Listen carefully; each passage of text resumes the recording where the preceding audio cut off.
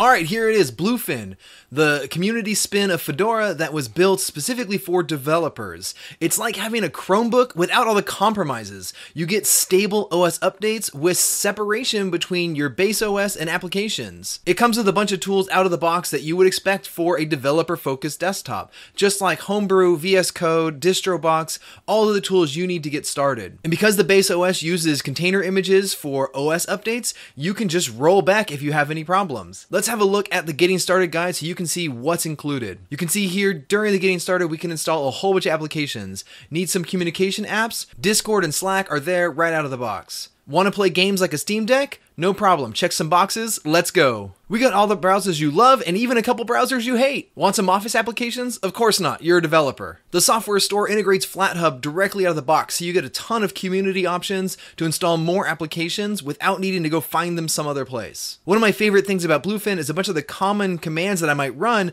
are just a command away. And by that I mean the command just. It's a command line runner with some default targets so you can find the command you want and do some common maintenance things right out of the box. Like of course install Homebrew. Just brew and it installs for you. What about updates? I hate remembering the commands to do my updates. So with Bluefin, I just update. And that's going to pull in new base OS images as well as all of my applications I have installed.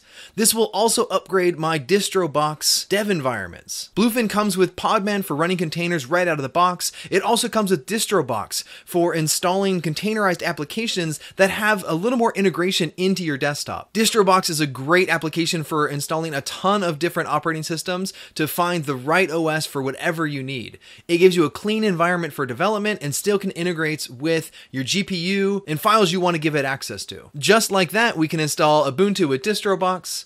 And of course, because this is a developer workspace, we also need to check out dark mode. And because the whole thing's based on Fedora, it's for developers and non-developers alike.